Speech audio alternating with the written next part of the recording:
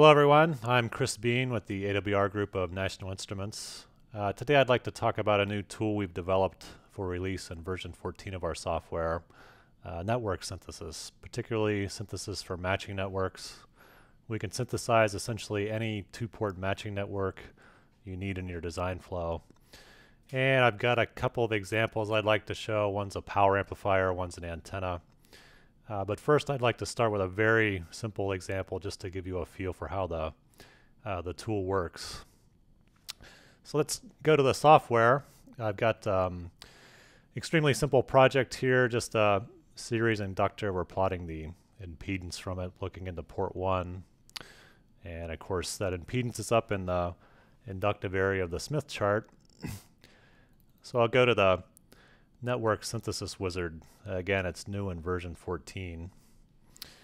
And the first tab, the definition tab, down here on the bottom left, basically tells you the approach we take for synthesis. The impedance B, that'll be the impedance you need to look into, you need to match to. In this case, it's going to be that series inductor. Impedance A, that's the system impedance, typically 50 ohms. And we're going to synthesize the matching network here that matches impedance B to impedance A, minimizing mismatch loss in this case. Components tab, this allows the user to select which components they would like to consider for both the series and shunt slots in the matching network. Maximum number of sections, that can be anything essentially. For this, we're just going to leave it at one element. Parameter limits, DC bias feed, we'll talk about that a little later on. But goals, we'll look at a goal we've set up here. Net match, this is our conjugate matching measurement. We're going to consider mismatch loss. And this is where we tell the wizard which network to use. We're going to again look into port 1 of that inductor. And then the goal is a classic optimizer user interface here. We're going to look for a goal of 0 dB that is minimizing mismatch loss as much as possible. Hit OK. If I synthesize, of course the synthesis runs very quickly, it's very simple. I get one network, and of course it's a series capacitor. I can output that to Microwave Office, and I can look at the conjugate of that inductor, and then I can look at the impedance we're getting from our just synthesized network. And of course it is going to line up directly over the impedance, the conjugate of our original network. So that's extremely simple, but it shows what the wizard does in our approach. Again, if I go back and bring up the GUI, the impedance B is our inductor, and we've synthesized a conjugate match to it, which of course is that capacitor. So let's move on to a more real-world practical example now that we have an idea of how the wizard works. And this is a multi-band antenna we've got. And so the idea is we've got an antenna here.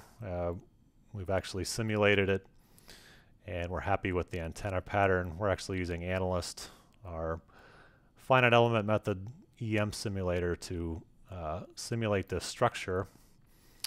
And if we look at the return loss we're getting for the antenna, we can see it's somewhat pre-matched in our two bands of interest. So it's a dual band antenna centered around 1 gigahertz and a wider band centered around 4 gigahertz.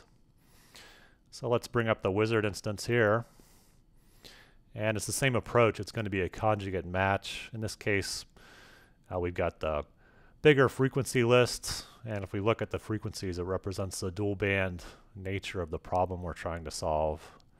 From 0.95 to 1.05 gigahertz, and then 3.6 to 4.4. And just to reiterate again, impedance B here, that's going to be this antenna in this case.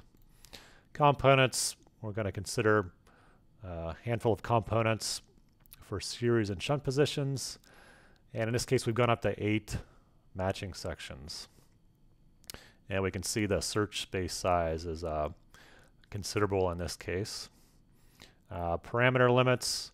This is where you'd set the min and max limits for any lumped element, transmission lines as well. DC and bias feed. We'll talk about this a little more with the power amplifier example I have. But right now we're going to not put any DC constraints on the problem. And then the goals in this case, same as what we saw before. It's net match. And this is we're selecting our antenna. It's only got one port. Of course, we're going to look into port 1. And then if I look at the goals, in this case, we've actually got 2 goals. So we've set up a goal for both of the bands, 0.95 to 1.05. Again, minimizing mismatch loss. And the second goal corresponds to the upper band. And if you note here, we're putting a heavier weight on this goal. So the designer in this case considers getting a better match at the higher band more important. And if we run this, it's pre-run. If we run it, it's actually a fairly difficult problem. It takes approximately 3 minutes to run. I've saved the results. You can see we get cost values that aren't 0, meaning we aren't, of course, completely eliminating mismatch loss. But we are getting fairly good answers. And if I go ahead and enable this measurement, we can see that we are synthesizing networks that when we look into the matching network with the antenna, we are improving on the return loss considerably.